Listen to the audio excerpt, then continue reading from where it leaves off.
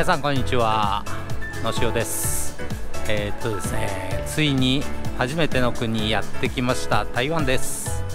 今日から1週間ですね、台湾をぐるっと一周ね、回りたいと思います。それではこのシリーズも動画最後まで見てください。今キャンペーンでね、台湾ラッキードローっていうのをやってるんですよね。事前に申し込みをしてくると抽選をすることができます。ここでもし当たるとね、交通系のカードがもらえるみたいです。それではやってみます。選んでスタート。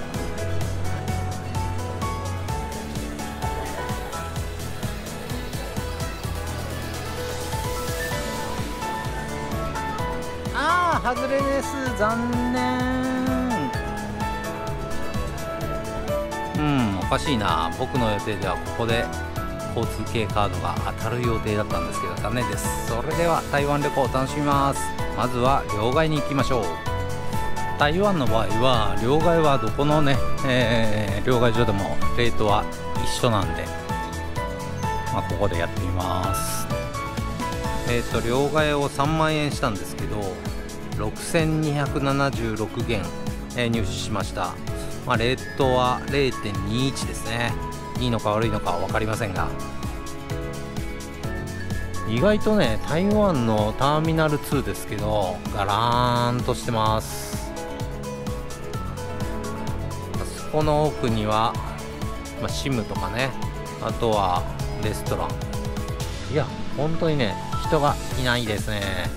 ここからですね台北に移動するんですけども、この MRT っていうやつにね乗ればいいんだね。それでは行きます。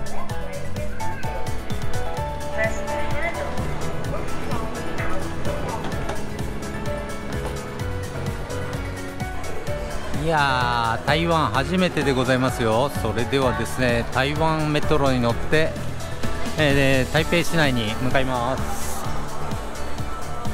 すべてが初めて。どうやって行くのかな。エクスプレスプラットフォーム2番切符を買いましょ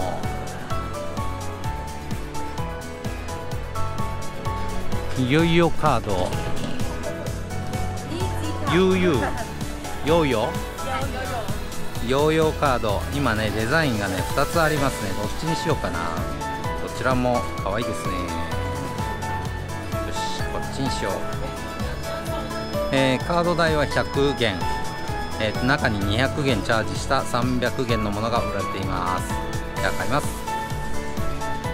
さてヨーヨーカードを買いました。これはね台湾の交通系カードのタッチ式 IC カードです。今中に200元入っています。ヨーヨーカードはね、日本のスイカみたいなものですね。それでは台湾の MRT 乗りましょう。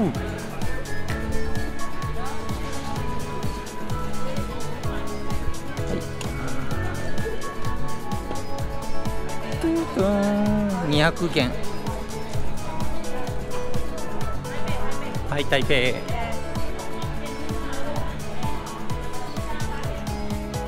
ターミナル2の MRT 乗り場です。まだ来ません。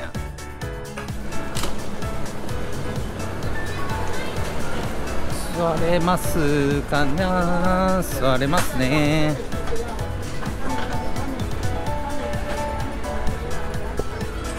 とても綺麗な MRT です。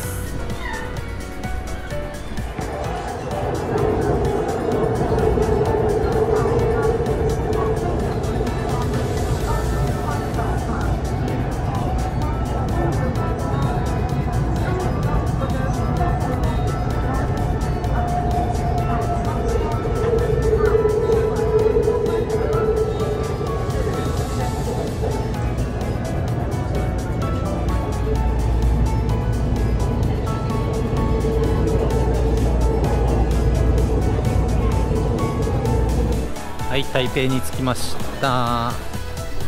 出る時もヨーヨーカードをタッチします。はい、50元でしたね。200円ぐらいか。それでは台北駅に着きましたので、一回ねホテルにチェックインします。わあ、すごいね。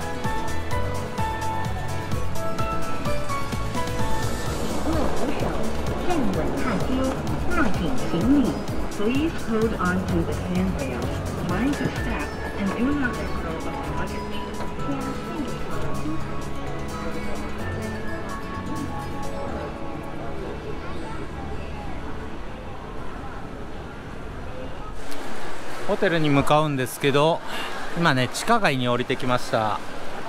早速の台湾っぽいところを歩いております。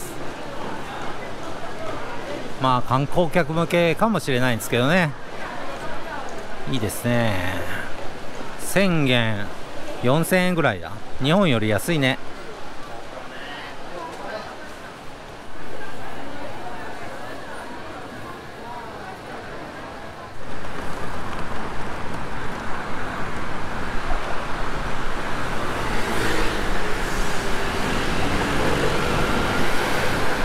やっぱりね原付スクーター多いですね。こういってね、駅前にはバイクの駐車場もありますね。3時間20元。なるほどね。それではホテルに向かいます。ホテルはねあそこの多分通りだと思います。いやー、台湾ね暑い。まあ日本よりね南の国ですから多少暑いですけど、今日はね天気が良くなくて、この後雨予報です。2時間ぐらいざっと降るのかな。まあその間にねホテルにチェックインしてから夜また出かけたいと思います。それでは。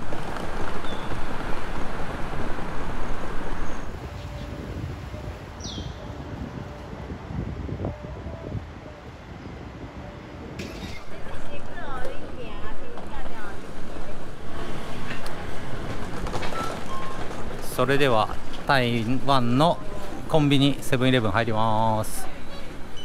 お、これはおでんかな。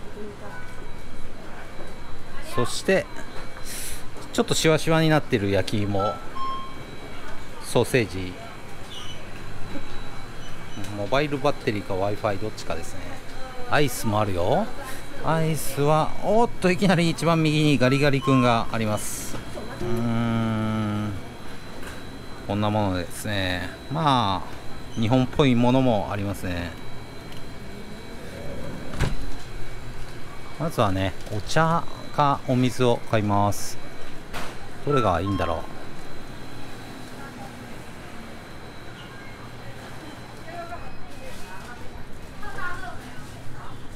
う。お菓子コーナーはまあ台湾のものはほぼ上の方にはないんですね。下の方は台湾のものでしょうか。カップラーメンも気になりますね。お土産にいいかもしれんな。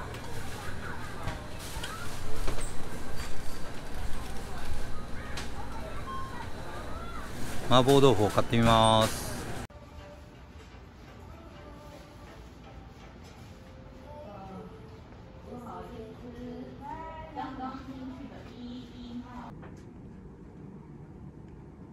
部屋はまあまあの狭さです。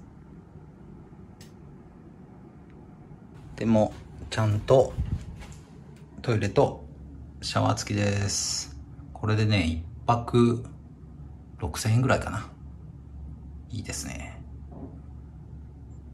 はい、まず台湾飯第1食目はですね四川風麻婆豆腐飯でございます。これはセブンイレブンで買いました。いただきます。